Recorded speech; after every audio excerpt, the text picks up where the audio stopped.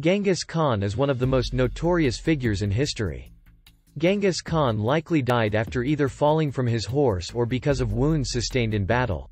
In accordance with the customs of his tribe, he asked to be buried in secret. Legend has it that his grieving army carried his body home to Mongolia, killing anyone it met along the way to hide the route, before later dying by suicide themselves in order to fully conceal the secret of his place of rest. When he was buried, the army rode 1,000 horses over the ground to conceal any traces of their activity. Incredibly, in the 800 years since, nobody has discovered Genghis Khan's tomb, and its location remains one of the greatest unsolved mysteries of the ancient world. There are numerous legends as to where Genghis Khan's tomb is. One states that a river was diverted over his grave to make it impossible to find.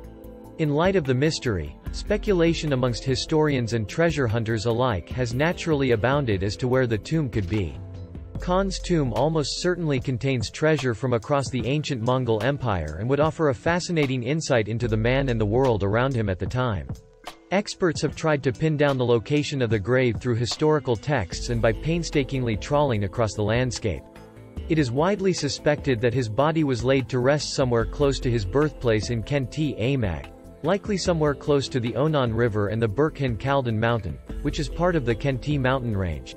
Investigative research has even been conducted from space.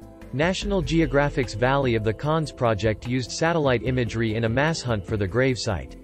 Another hindrance when it comes to uncovering the tomb's location is Mongolia's terrain.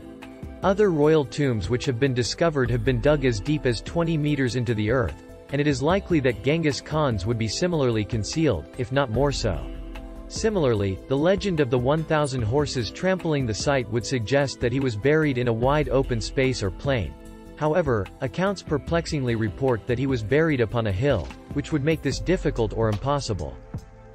One key twist in the mystery is that the Mongolian people largely don't want Genghis Khan's tomb to be found.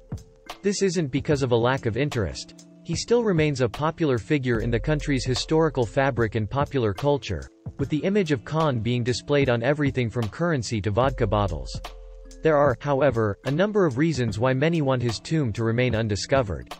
The first, which is perhaps slightly exaggerated or romanticized, is the belief that if Khan's tomb were to be discovered, the world would end.